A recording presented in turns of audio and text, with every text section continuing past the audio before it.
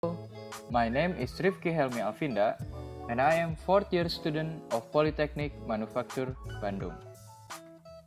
In this video, I will tell you about my final project. I've been working on the project that focuses on multi-robot navigation. Nowadays, we know that almost every factory has its own warehouse, and it is usually large warehouse. Often, workers are accompanied by robots that move on the ground to help the workers transfer goods from one spot to another.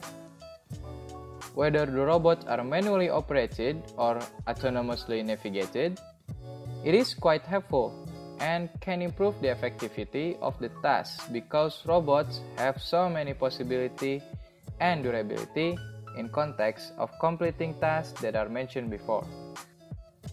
The autonomous robots that are used for transferring goods on large warehouse are called AGV, or Autonomous Guided Vehicle. AGV has become interesting topics for a lot of researchers, and the research are still growing. The challenge is when multiple robots have to be autonomously navigated while coordinating with other robots that has its own tasks in the same environment or location. On this project, I am working with 2 Robotinos that are manufactured by Festo. The goal of the project is to be able to autonomously navigate both Robotino without any collision happens. The system I've been working are in Linux environment.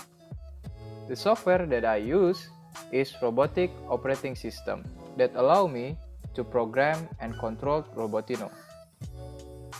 Robotik operating system, or in short ROS, is able to simulate real environment and both Robotino so we can get a picture how the robot will move on the real environment by the program that we built. Although some physics phenomena such as brakes and slips are not accurately simulated. In order to autonomously navigate, both robots need sensor and actuators. The sensor and actuators are acting like human organ would do, such as the infrared sensors. Infrared sensors are acting as the eyes of the robots. It will see whether the surroundings are safe to navigate or not. On the other hand, the actuators, such as the motors and wheels, are acting as legs to move between places.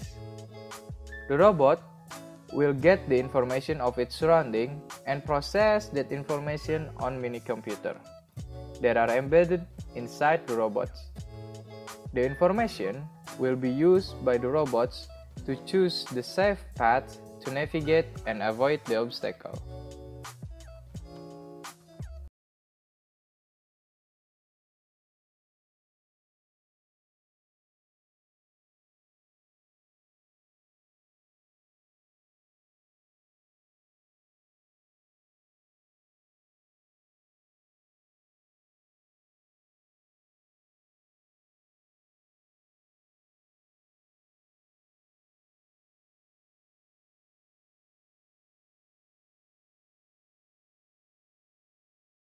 I hope by this project people are inspired to develop or learn robotics. I think that's all from me. I know it's a quite topic to digest, but if you have any question, you can contact me through the email on the description below. And make sure to check out my friends' video about their project they are working. Thank you for watching. Have a nice day.